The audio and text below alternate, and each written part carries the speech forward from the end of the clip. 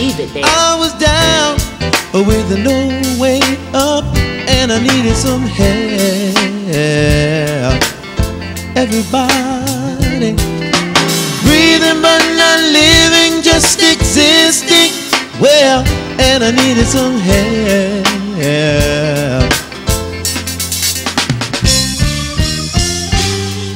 Somebody told me that Jesus will set you free. I tried it for myself, and now I know what he did for me. Good morning and welcome to Shiloh Baptist Church, for the Lord is in the midst of us. We thank God for this is the day that the Lord has made, and we're going to rejoice and be glad in it. Would you bow your heads in a word of prayer with us this morning? Father, we come before you first of all to say thank you for another day that you have kept us. We thank you for how you watched over us as we slept last night, God. No hurt, harm, or danger came to us. And even we thank you because we woke up in our right minds and with the activities of our limbs, we say thank you. And Lord, now today have your way in this worship experience. Save somebody, deliver somebody, heal somebody in the name of Jesus. Somebody needs a touch this morning, God. Just speak a word to them, God, right to their very situations. Father, right now we had 10,000 tongues, oh my God. We could not praise you enough. So Father, right now with the one that we have, we say hallelujah to your name, for you're worthy to be praised. And Father, we can give this service to you. In the name of Jesus we pray. Then everybody say amen. Come on, let's have the word of God. Good morning, Shiloh. I will be reading Psalms 23. The Lord is my shepherd, I shall not want.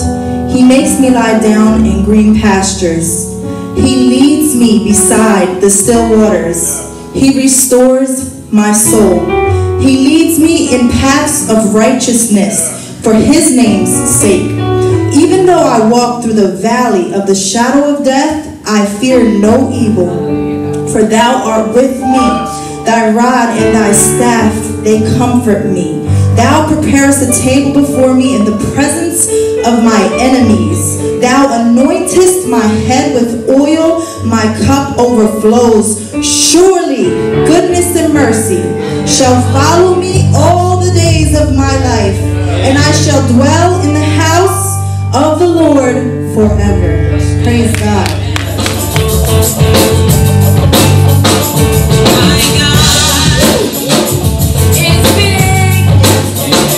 So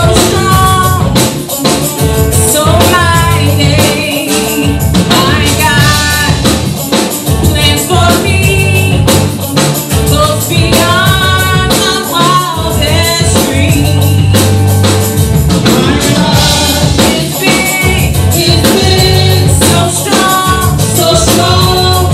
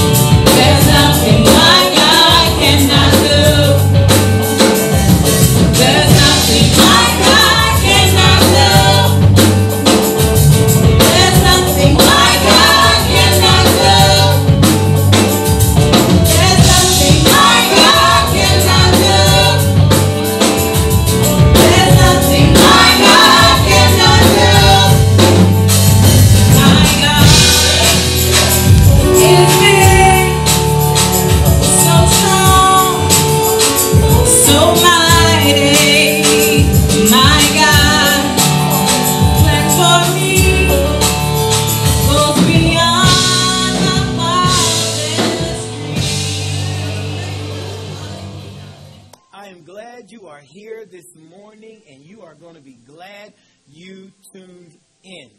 We have a powerful message this morning from God, and I want to tell you, I need you to start a watch party. I need you to hit somebody up. I need you to share with somebody that we are on, because I really believe prophetically that there is a word for someone who is going through a trial or a struggle this morning, or someone just needs to reinforce who they are in God, because this word today is going to help firm up your foundation in God.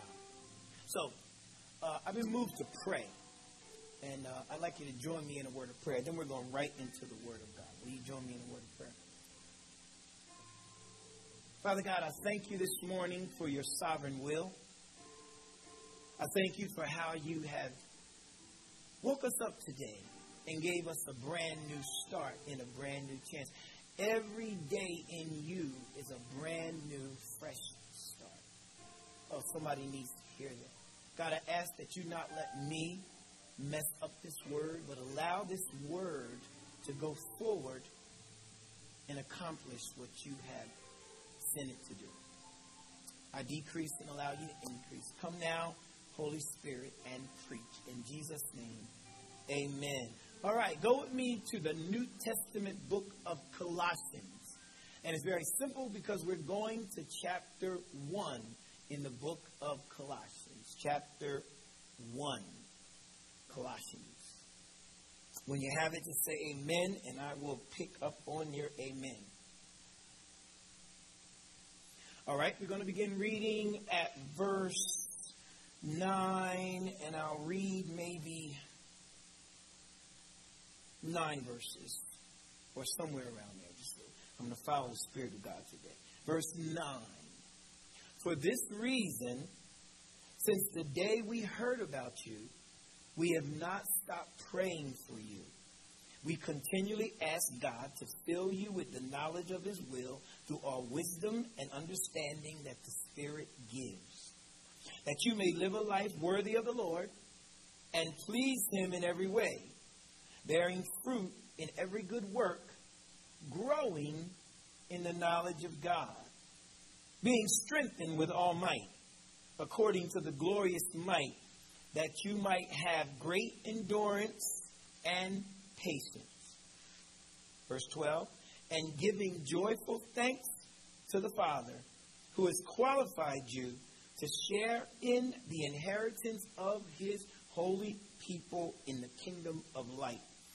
For he has rescued us from the dominion of darkness and brought us into the kingdom of the Son he loves, in whom we have redemption and the forgiveness of sins. For as long as the Spirit of the Lord will allow, we're going to speak from this thought. You have to go higher. That's right. Let's do it again. You have to go higher. Let's talk about it. Every book in the Bible has a theme that explains the purpose for which the book was written. Every New Testament book, every book in the Bible, not just the New Testament. And this book of Colossians has one of the most powerful themes in Scripture, because when Paul writes this letter, he talks about the preeminence of Christ and the sufficiency of Christ. He says that Christ is all sufficient for everything. You don't need anything else. He is the author of our redemption. He is the winner of our salvation. And he is the one that we owe our life to. The preeminence of God. So the book of Colossians was written in AD 60 or 61 when Paul was sitting in a Roman jail. This was one of his prison epistles. Paul penned this letter to the church, a church that he had never been to, a church that he didn't start. But he penned this letter to the church because of a visit from Epaphras, one of his converts from his 2 years when he was in Ephesus, who was now the leading pastor of the church in Colossae. And Epaphras came to Rome, where Paul was in prison, to minister to Paul, but also to bring him a message about this church. And he brought Paul an exciting message. He said the church at Colossae, the Colossians, are convicted. They are faithful. They understand the word. They're sold out to God. And Paul even used some of that language in the first chapter. He said, we heard about your love for God and your love for the brethren and how you have a hope for God in heaven. And he talked about all the good things that was going on in Colossae. But then this letter was sent because Paul said, with all of this, you still can't stay where you are. I know you're excited about God. I know you're excited about your place in the Lord. But God never meant for you to stay in that place. You have to go higher or you won't survive. Why would Paul pen that letter after hearing something good? Here's the rest of the story. It's because Epaphras also said that the Colossians church was being preached a lot of heresy, Christological heresy, a lot of false doctrine about the fact that Jesus Christ might not even have been divine. They were preaching and they were struggling, they were wavering, they were faithful, but they were listening to this and they were struggling, and Paul had to write to them to try to prop them up. He wanted them to know, even though you're excited about God, even though you're working hard for God, if you don't live your life trying to get higher, trying to get closer, trying to build a deeper purpose in God, sooner or later the enemy or somebody's going to knock your feet from under you. Come on, that's the warning, that's the message that this text is saying to us today. That no matter how well you are situated in God right now, it's not going to help you when the next battle comes along. God has set us up so that we are always constantly going higher in God. We are supposed to be seeking more of God, trying to get closer to God, trying to understand the mysteries of God, trying to be excited about God every day because there's so much to learn about God.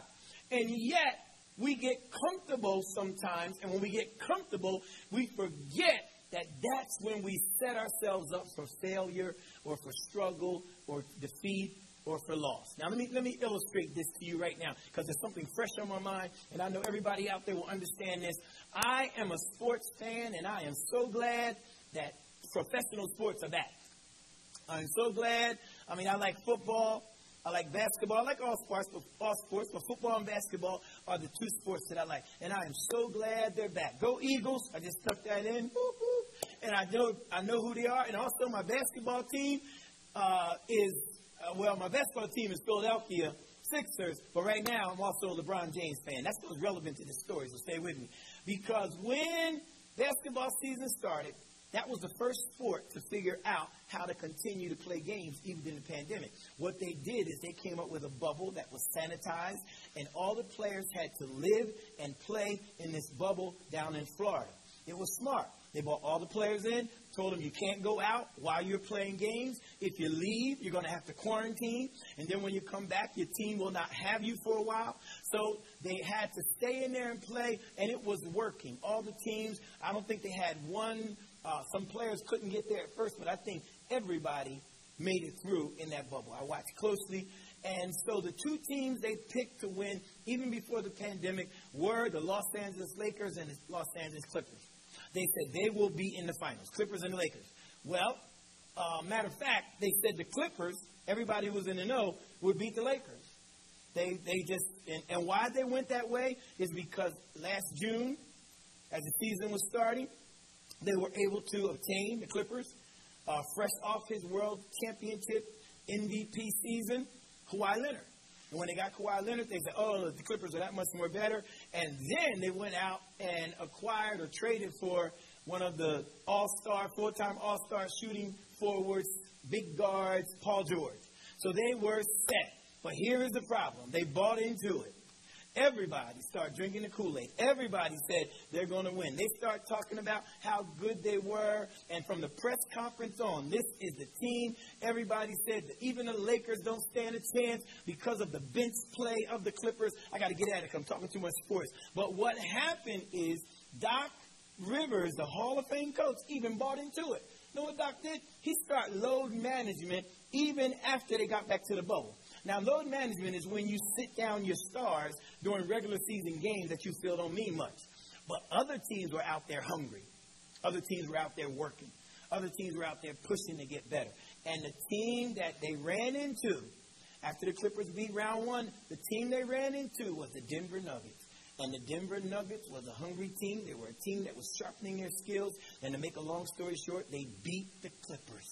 It was a shock. It was considered one of the most terrible losses in professional basketball. And you know why it was considered a loss? Because they were walking around thinking they had it made, teasing other teams. Everybody said, how in the world could they lose? They were entitled. They felt like they should win. But when it was all said and done, the Denver Nuggets came back from 3 double-digit deficits in some games to beat them, and they embarrassed them.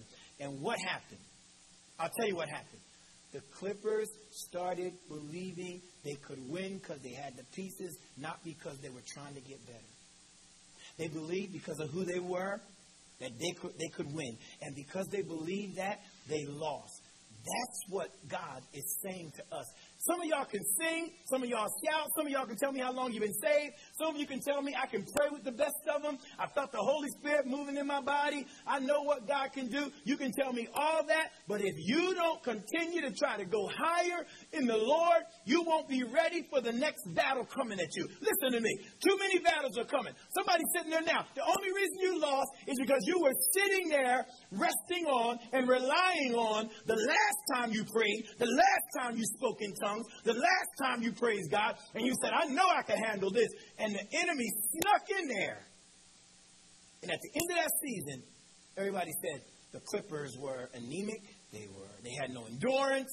Those are the words I'm talking about. You can get anemic. You can have no endurance because you're not every day getting up trying to get better in God, trying to go higher in the Lord. Old folks used to say, let's go higher in the Lord. But now we have this sentiment of all this name it, claim it, and I know some scriptures and I know some formulas, and the devil is on us, the enemy's on us, and we lose because we're not trying to go higher. Come on, tell somebody, you need to go higher in the Lord. As a matter of fact, if you look at the Bible, we are commanded by God to go higher. Write the scripture down.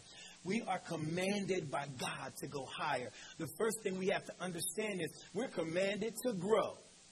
1 Peter 2:2 says, as newborn babes, desire the milk of the word, the sincere milk of the word, that you may grow thereby. As newborn babes, 1 Peter 2:2, desire the sincere milk of the word, that you may grow thereby. God is saying when you get saved, you ought to automatically grow like a baby going after milk. You ought to be going after the word. And you know what gets me is sometimes when we first get saved, we are so hungry for the word, and then we start laxing as we go through. Because the Bible also says when it comes to growth, you can't stay there. You can't keep drinking milk your whole life. That's why Paul told the church at Hebrews, he told the Hebrews in Hebrews 5, verse 14, he says, strong meat belong to those who are of full age. Watch the terminology.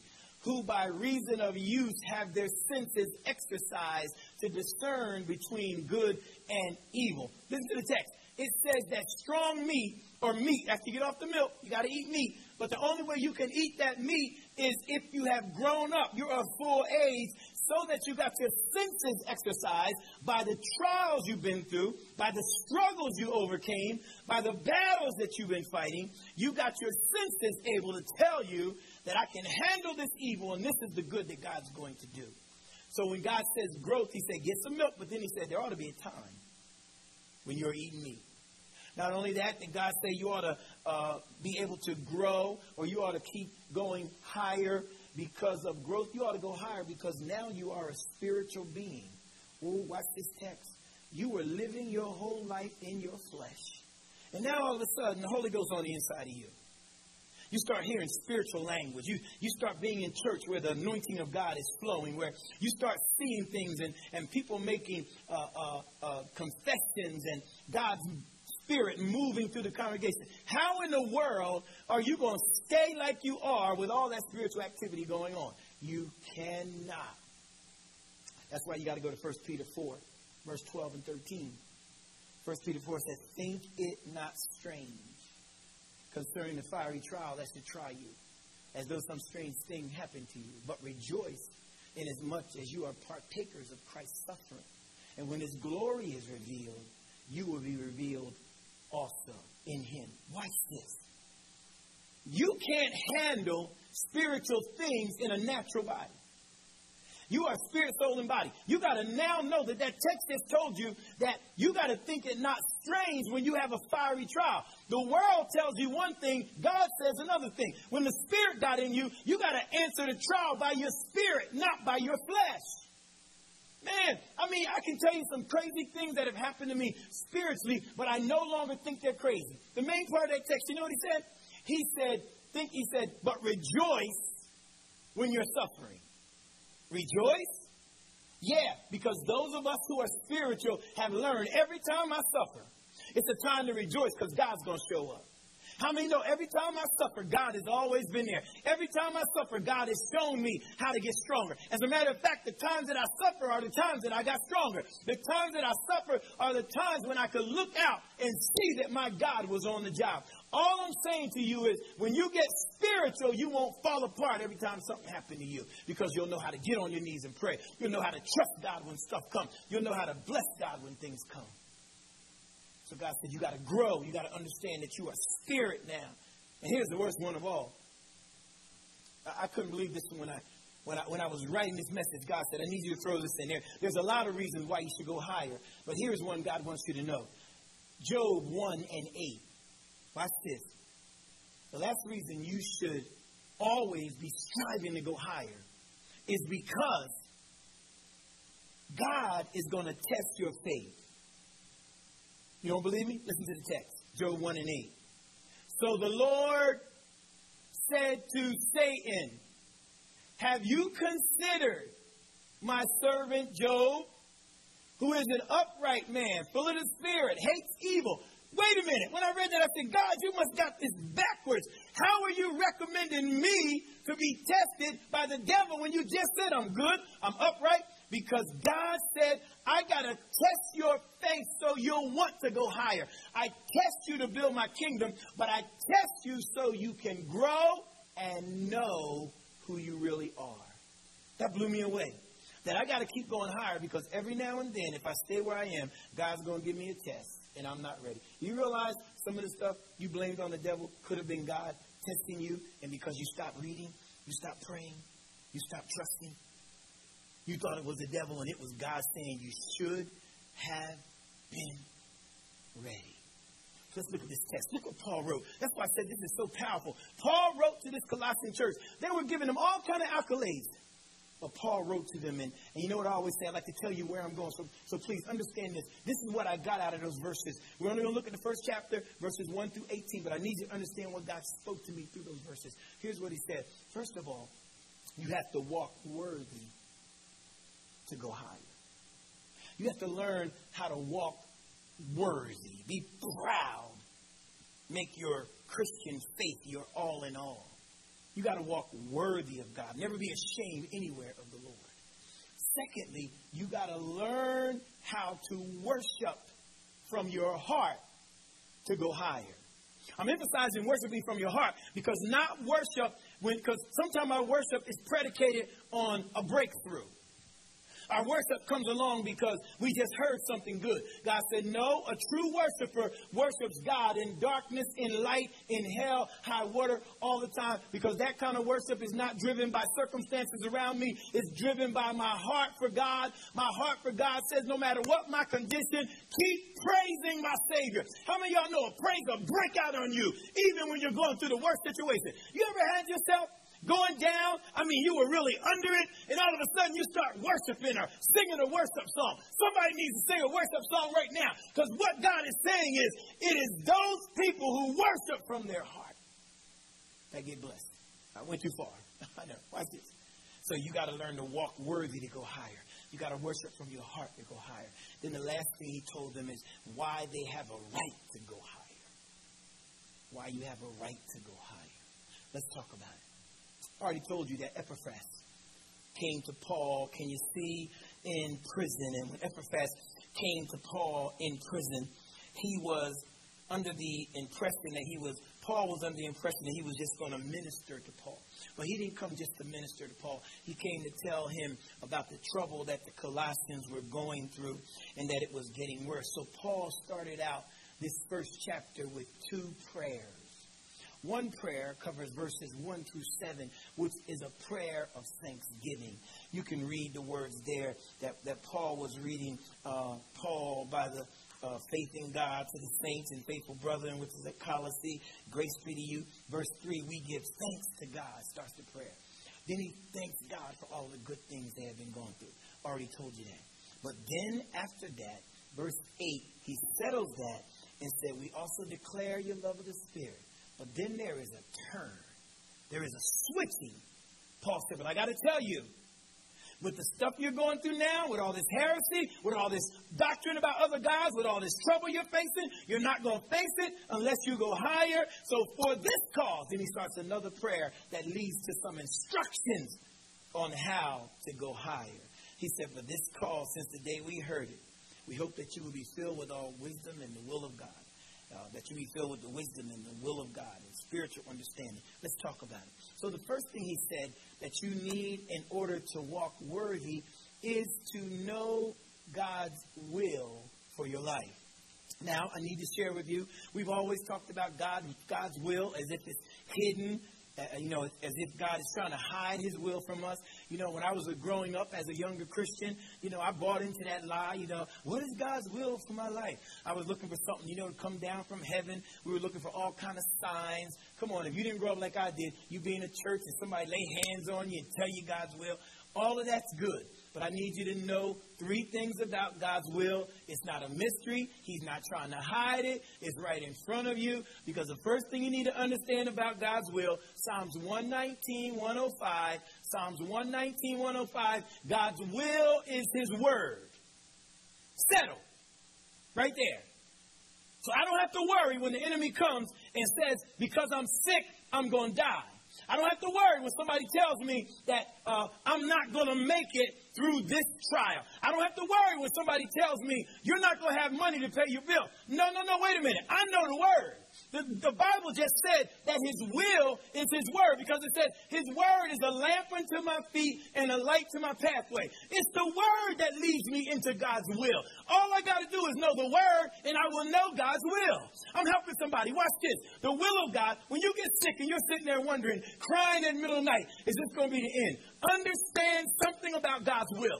God's will is his word, and his word says, if there's any sick among you, call for the elders of the church, and the prayer of faith will raise them up, anoint them with oil, and they will be saved, forgiven if they have any sins. What am I saying? We have word that says God does not desire that we walk around sick without being healed. He said, I will take sickness out of the midst of thee. Does somebody hear me? Here's what he said. You can lay hands on the sick and they shall recover. Why are you laying there crying and wondering if it's God's will? Start speaking the word over your life. Lay some hands on you and take that word of God and make a confession, and his will flood your soul. His will is his word. So you're sitting there in the doctor's office waiting on your diagnosis, and the diagnosis does not look favorable. Or you're in the hospital waiting on an operation, and you're wondering, how's this going to go? Am I going to make it through? Quit doing that and rest yourself in God's will. If the doctor says no, God's will can say yes, and you got to trust God's will. If nothing is on your side, God's will is, because his will is his word. So you got to trust in God's word. I am not the only one here who knows somebody that the doctor said, you got this long to live. As a matter of fact, I can think of 3 people within the last year that I know. One of them asked me to preach their funeral. Somebody said, you got this long to live, 6 months. I know some people, in reality, out of those 3, somebody was told they had 6 months, and it's 3 years ago they were told that. Don't you know you got to trust God and not trust people? And when you understand God's will, you will know that I don't have to worry about what people are saying, because God is the one who is the healer. How do I know? His word said he healed blind Bartimaeus. He didn't do that if he didn't want us to be healed. He healed the woman with the issue of blood. He wouldn't have done that or showed us that if he didn't want us to know his will was for us to be healed. He told us what we could do. All I'm saying is Trust in God's word because that is his will. His word says if you confess it, it will come to pass. Oh, I need somebody to stuff that in right there. If you confess it, lay down in your worst moment and just start confessing his word, that it's his will. And you make sure you understand that, and you will get the blessing from God. What do I mean? So your world, your mind, because there's a battle going on in your mind. Your mind is telling you, I'm going crazy. Why are you confessing that? When God said, I gave you a sound mind. Your mind will say, I don't know how much longer I can handle this. Why are you confessing that when God said, my peace I leave with you? Your body would say, man, we've fallen apart. Why are you confessing that when God is the one that says, I can restore you? Come on. You got to understand that God's will is powerful. He told the church of Colossians, when you know his will, which is his word, you don't have to worry about somebody giving you heresy. Here's the next thing about God's will. His will is always in your best interest. What do I mean by that? His will is always in your best interest. Everything you have made it through, you made it through because of God's will. There were other folk who went through some stuff that you went through and did not make it. But it was God's will that you make it.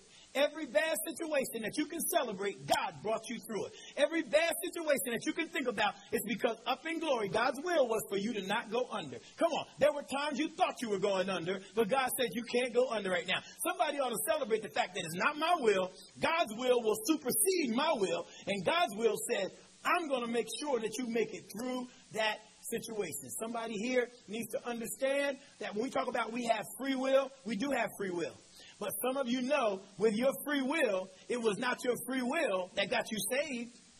It was because God willed to take you out of that situation and got you saved because he is the one that declared you were going to be his child. You have to understand, no matter what's going on in your life, God will make sure, because you belong to him, please hear this, that everything works out for your good.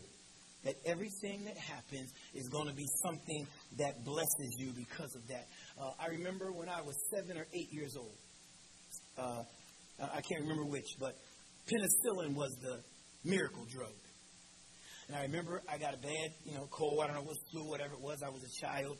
And they took me to the hospital. I was shot with penicillin. I had a severe allergic reaction. I was put in an oxygen tent. I'll never forget now, some of the kids who were on that ward with me, they died. But I remember I made it out of there, and I was too sick. It was a terrible time. I just remember I had a roommate in there, and I remember being in the hospital, sitting in that tent. I can still hear myself trying to breathe. I'm serious. But you know what? It was not God's will for me to go under. Let me tell you why. I believe that the devil, that the enemy, will try to take you out. So he'll use some circumstances to take you out. And those circumstances that he uses to take you out is so you can't do what God wants you to do. What am I talking about? When I grew up in church, I was singing in church at that age. And you know how the old folk used to say, they used to prophesy over you? I'll never forget, more than once they would say, that boy going to be a preacher.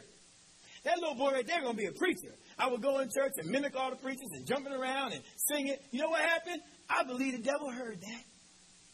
And when the devil heard that, come on, somebody just brightened up out there. Somebody just thought about that. The devil tried to take me out so nobody would hear me preach, so nobody would get saved, so I would never grow up to be able to do what I do. Come on, I'm not talking about me trying to be so much. I'm telling you, it's in the Word of God. The Word of God said they tried to take Christ, they tried to take the Messiah out. They didn't know who it was, so they killed all the babies. I believe the devil, some falls, some accidents, some struggles you've been through, that was the devil taking you out. I need you to take a praise break right here. I need you to thank God for that moment when the enemy tried to destroy you, but you're still here. I need you to thank God for that night when you should have been taken out, but God came down with some power and wrote, come on, you got back up and don't even know where your energy came from. It's because God willed you to still be alive. And not only that, I believe God's will is not only his word, not only it is my best interest, God's will also is the strongest force out there. God's will. The good thing about us knowing God is for us, who can be against us, is because his will can knock everything else out of my life. Oh, somebody's living off of that right now. You're living off that fact right now. Come closer, listen to me. God's will is the strongest thing you can pray because you already know it's for your best interest. Here's what I'm talking about. I was at a hospital praying with a group of preachers over a good friend of ours who was on a ventilator. And as we were praying, they asked me, Pastor Dunkins, will you pray? And I prayed God, to raise him up. I prayed God to heal. But at the end of the prayer, I said, Lord, let your will be done. Oh, my God. When I got outside, I had a couple of my brethren, a couple of my Christian, fellowship folk come out there and tell me, my Pentecostal folks said, why are you praying something like that? We got to go back in and command that they get raised up. Command that they be healed. I said, I just did. I said, do you know, when I say, Lord, let your will be done, that is the strongest prayer I could pray because it's showing God I trust him. I'm not saying you don't go out there and ask specifically for what you want, but you better hear me. Don't ever think that what you want for your life is better than what God wants for your life. That's your problem. We try to control stuff. Then when we can't control it, we turn it over to God. But if you got enough sense to say, Lord, I lay my hands in your will. It has nothing to do with specific prayers. It has everything to do with your faith and trust in God. And then the text tells us, not only that, he says you got to walk worthy. Verse 10, you got to walk worthy of the Lord in all pleasing. Walk worthy. Hold your head up. Be proud. Make sure you represent God well. Make sure you honor God in everything you do. Try to live worthy of the calling. I love that text because then it says, I got to walk worthy of something I know I'm not worthy of. Hello. Come on, I'm not the only one. You and I know some of the thoughts we got in the back of our minds, some of the dark stuff we did. You know some of my story, but you don't know all my story. And when you don't know my story, but God does know my story, I know that I was not worthy, but I'm glad he decided to save me anyhow. So I walk worthy. I give him glory and honor wherever I can. I try to make sure he knows that I will give him credit. I will stick by him. I will be there. What does Sylvester Stallone, Kevin Hart, Will Smith, Johnny Depp, Harrison Ford all have in common? What do all those stars have in common? Okay, they all got money. They're all superstars. They can buy anything they want. Everybody knows them. But here it is. Here's what they have in common. All of them, when they got famous, left the spouse who helped get them there. They all left the person that stuck with them through thick and thin. What am I talking about? And when you read their story, you find out that it was over affairs. It was over trying to get somebody younger. It was no loyalty to the person that stuck with them through what I call the hot dogs and beans period. All I'm saying to you is Kevin Hart, if you listen to his statement, Kevin Hart and his girlfriend Tori dropped out of college so that they could pursue a show business career. His went well. Along the way, they had 2 children. Hers did not go well. Once he got his breakthrough, it was nothing for him to leave his wife. I started to say baby mama, but I won't disrespect a position God has given. He left his wife and those 2 kids for another woman. And listen to Kevin Hart. You can read this. He said this statement himself. He said, y'all got to understand, it was during that same time that I was going through my sexy period. And I was young and had no control. All I'm saying is there was no loyalty to the person that stuck with you. How do you think God feels when you 2-time him with another God? When you start acting like, I need this.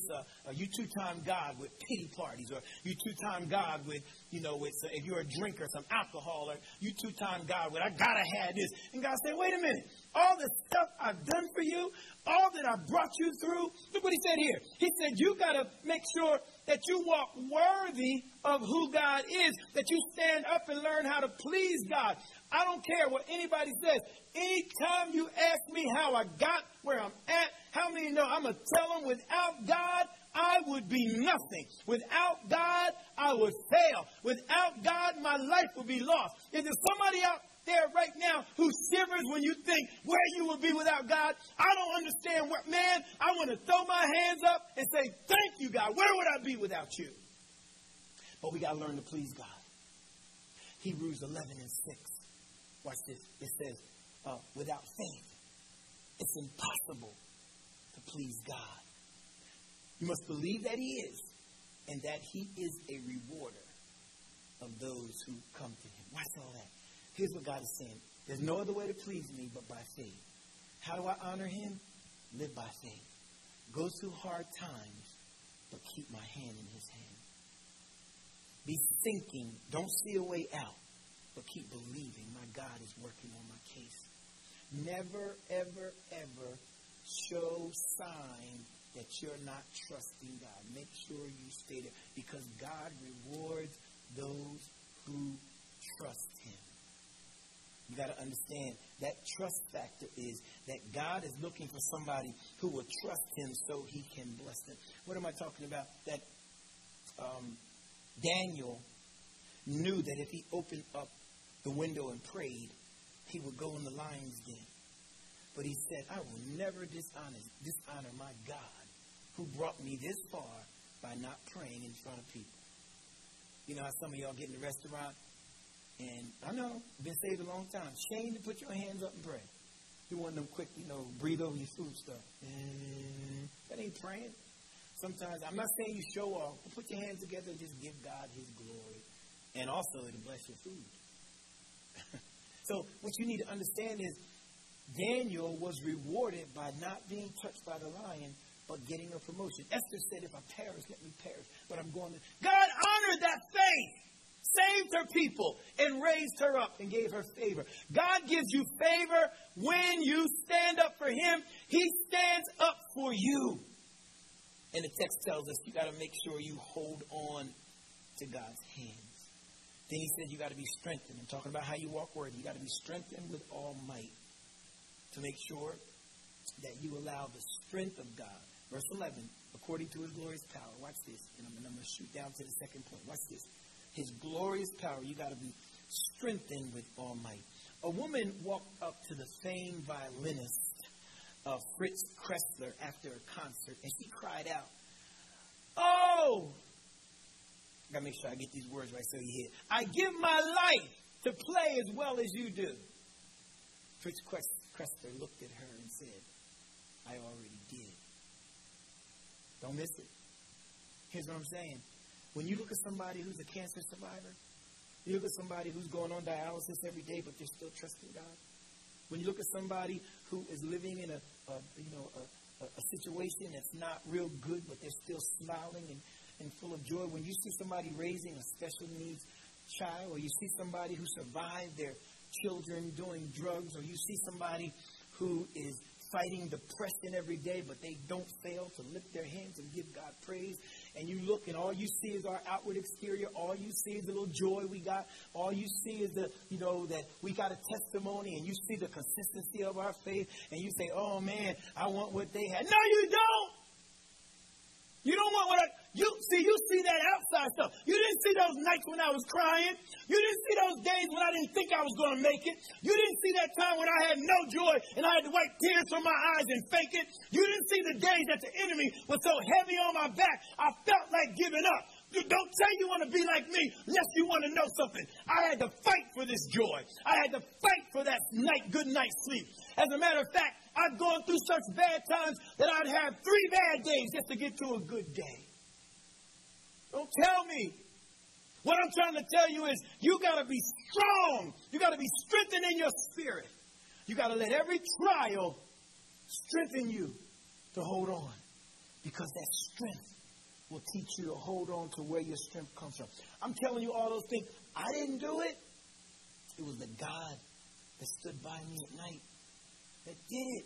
But when you see somebody out there, you better quit saying you want what I have, unless you want to go through what I went through.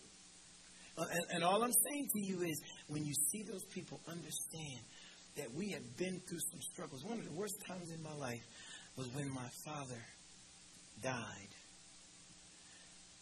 And I was called by my mother. But I didn't make it to the hospital before he died. It was a terrible time, though, because I had to still play Reverend Dunkins, and I was out doing Pastor Dunkins stuff. And by the time I got to the hospital, my father had passed. And I remember asking the people, can I go to the morgue?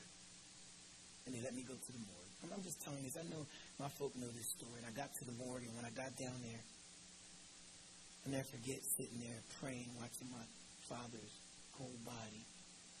But what ate me up was the guilt that I was out there doing all this and didn't get his last words. I didn't get a chance to say goodbye. And I'll never forget, this thing haunted me through the funeral, through the next few weeks. And here's what I want to tell you about strength. I was praying and praying, and I got a breakthrough. Until you've had a day or night when God spoke to you. One night, in one of those nights when I wasn't sleeping, God came to me and said, your father forgives you. He understands. I remember laying in my bed crying and thanking God, because that's how real this journey is. As we're striving, we got to make sure we strengthen God. All right, so let's move quickly. Worship from your heart. Verse 13, giving thanks to the Father who is able. When you give thanks to the Father, those of us, here's what Paul told the Colossians next. He said, if you want to go higher, don't be fooled by other doctrines and backsliding. You got to learn how to be grateful and thank God because you understand why you're grateful. He actually has made us or qualified us to walk in his kingdom. How many know I was not qualified for the blessings that I'm getting? All I'm telling you is, you got to understand why I'm so thankful is because I realize who I am. And God loves me. When you get to the point that you wake up and know who it is that's keeping you, who it is that's blessing you, you are a thankful Christian. You'll never go higher until you can give thanks in all situations. A Hindu preacher once told a story. He said, I am the lowest incontemptible caste in our Hindu system. I'm on the lowest level of society. As a matter of fact, if someone from high society were to touch me, they would have to go to the Ganges River. That's a river, a Hindu river, where they have to wash off and go to purification because that's how dirty and low I'm considered. And yet, God decided to have me preach the gospel. And then he said, you know why God chooses people like me to preach? Because the Bible said, not many mighty are called. Know why God chooses messed up folk like us? Know why God chooses? I know why God chooses us. God chooses us because he knows when everything push comes to shove and we get a blessing or a healing, people who know us, they won't, lift us up because they know who we are. They don't think we that much anyway. But they will give all the glory to God. And that's what people think. But the reason God chose us is he knows that I will give all the glory to him. I will make sure everyone knows who it is that got me this far. Paul said, if you become thankful and you give glory to God and you know why God chooses people, you will be blessed. Then it said he delivered me from the kingdom of darkness to the kingdom of light. Salvation. He gave me salvation. He brought me out of a place where my past wouldn't haunt me. My struggles wouldn't haunt me. The problems going on wouldn't haunt me. And he blessed me enough that I know now that I got the devil under my foot. I can say, get thee behind me, Satan, because he changed me when he saved me. What am I talking about? Longfellow the poet could get a piece of paper and write down a poem. It'll be worth $60,000. That's called talent. Bill Gates can get a piece of paper and sign it, and it could be worth $1 million. That's called capital, money.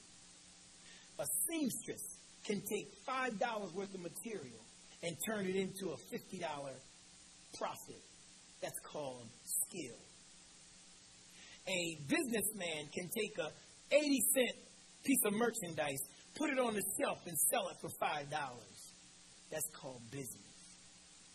But God can take a no-good, dirty, worthless sinner like me, clean me up, wash me, set me in his kingdom, give me power over the devil, and tell me I don't have to worry. That's called salvation. Jesus Christ blessed me with salvation, and anybody who will accept him can get saved. I'm closing on these last thoughts. You can go ahead and start playing. Watch this. Not only must we understand we have to walk worthy, not only must we understand we got to worship. Worshipers go higher. But the last point here is very simple. Verse 15 says, why can we go higher? Why do I feel I have the right to get out of this situation? Why do I sit here thinking whatever's going wrong, God can handle it? Why do I believe that there's more in God? There's better in God. Why do I believe my best is yet to come? Somebody said, you're getting older. I still believe my best is yet to come. How come this word is just filled me with that? Because I know who Jesus is. The reason I can go higher is not me. It's my Savior. Can somebody celebrate the Savior? It's not me. It's Jesus who paid the price, has his hands on me. The text says this. He is the firstborn. He's God's first option. He's the one who's in control of everything because he is first. So when God becomes your first option, you can go higher. Also it says, I'm giving you a verse so you can follow me. Verse 16 tells us he owns everything. So if he owns everything, if I need healing, he owns it. If I need peace, he owns it. Come on, quit worrying. If I need deliverance, he owns it. Whatever I need, God owns it. And then the text tells us, watch this finally, he is the head of the body. So he owns everything. He's the head. We're the body. Don't lose me. So that means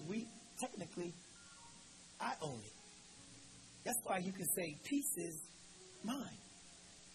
Deliverance is mine. Joy is mine.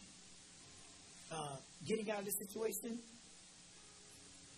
I now have been translated into his kingdom. It's really mine. Come on, I'm talking to somebody. It's yours. Claim it.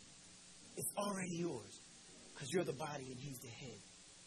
Do you realize that when these credit card companies send you, you're pre-approved, this credit card and say you got a $5,000 limit, we haven't filled out a piece of paper, you're already pre-qualified. You know why they do that? Sometimes it's a scam to do extra interest. It's a joke. But when God qualified us, it was through the blood of Jesus Christ and his righteousness. So everything I have a right to go higher because I'm pre-qualified for my deliverance. That's good, somebody. You are pre-qualified. Thank you for listening today. Every head bowed, every eye closed. I know I got too excited, but I want somebody to leave here saying, I'm going higher. I don't have to stay at this level. I don't have to keep fighting these same battles, this same mess. I'm going higher in God. If you're not saved, pray this prayer with me. Lord God, come on, say this loudly. Say, Lord God, I am a sinner, but I'm coming to you because I believe you can save me. I confess it now. I believe it now. And say these words, I am saved. If you prayed that prayer and you believed it, then you can call us. You can call us. You can look up, go to our website. There's a contact number. You can text us. You can just email us and let us know. We'll send you some information. But just come on, I need you to hit me up in the chat room. Let me know these messages are doing you so good. And God will bless you for honoring him. If you want to give to this ministry, I'm running out of time, just quickly go to our website. And when you go to our website, there you will find information on how to give, and you can see all the activities you're giving to. This is Pastor Dunkins saying, have a great day. God bless you. Take it to him and leave it there. I was down with no way up, and I needed some help.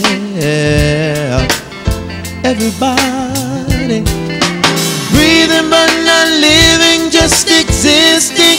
Well, and I needed some help.